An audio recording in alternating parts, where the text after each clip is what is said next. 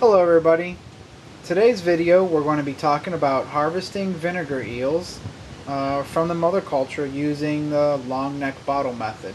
This is an extremely easy method to use and a very effective method. So effective, as a matter of fact, that if you're culturing out of a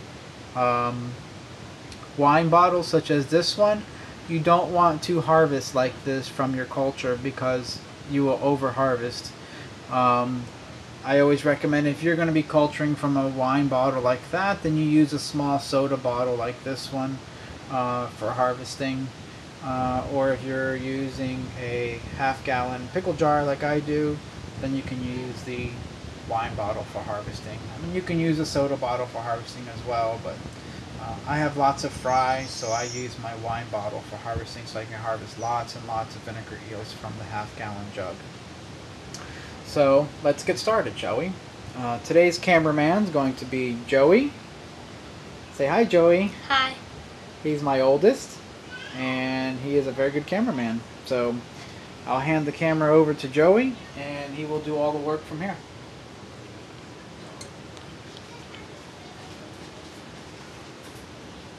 Okay, as I said, I make my cultures from the half-gallon pickle jars. I fill them right up to the curvature of the bottle. A lot of times I don't even have to do the long neck bottle method. Most of the times there's eels crawling all over this inner edge here, and I can just go right in there and swipe them off with my finger and swish it in the tank, and that works out real well as well. But when I need a lot of them, then I have to do the long neck bottle method. So let's get started. First you're going to need is a fishing string.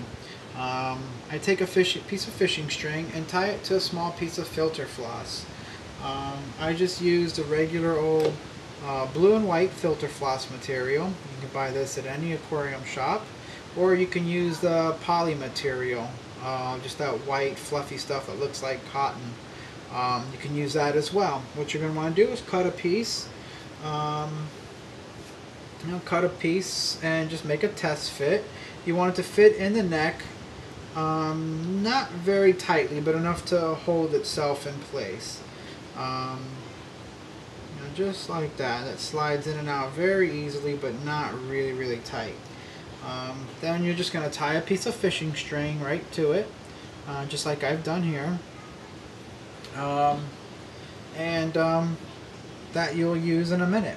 Now that you've got that done, you can go ahead and take your culture and fill the bottle. You're going to want to fill the bottle right up into the bottom of the neck. And you'll see here. Just take that.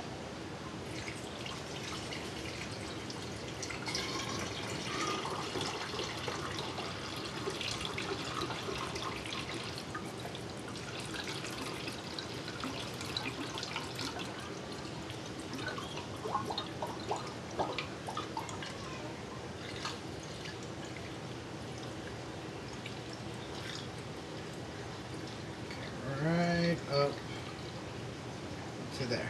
Good. Perfect.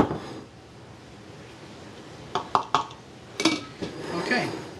Now that we've got our culture right up to the very bottom of the neck, you can go ahead and insert your filter floss.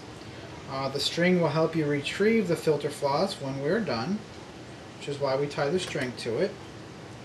I just use something to kind of push it right to the bottom there. So it just touches the culture. Now to that, you want to add a little bit of water to fill the neck the rest of the way up. You want to stay about between a quarter to a half of an inch from the top, because again the eels will come up higher than the surface of the water, so you don't want them to come right on out if you filled it up all the way to the top. Pour it in very slowly so you don't mix the water and the vinegar.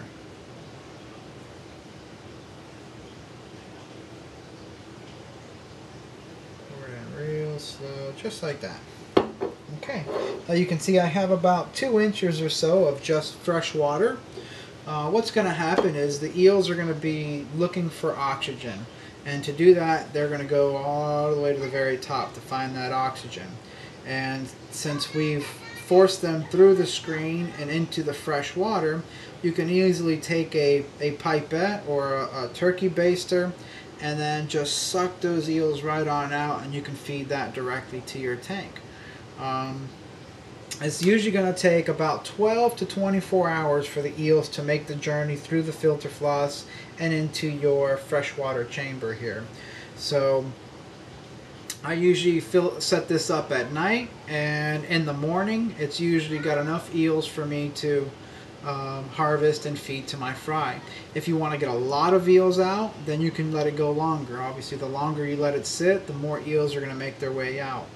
If you let it sit for about 24 hours or so, you can harvest almost every eel in the culture, which is why I don't suggest that you try to harvest from a wine bottle culture. A lot of people culture their vinegar eels in a wine bottle like this.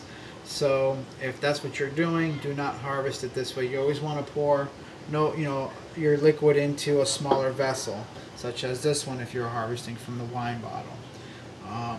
I'd say never pour out more than half of your culture to harvest. That way you will always be assured that your culture will continue to give you harvest after harvest. And that's about it. We'll leave this alone for about 24 hours or so, and I'll show, or actually about 12 hours, and we'll come back in the morning and we'll show you what it looks like, and we'll show you how to harvest from there. Thank you for watching, and stay tuned for part 2.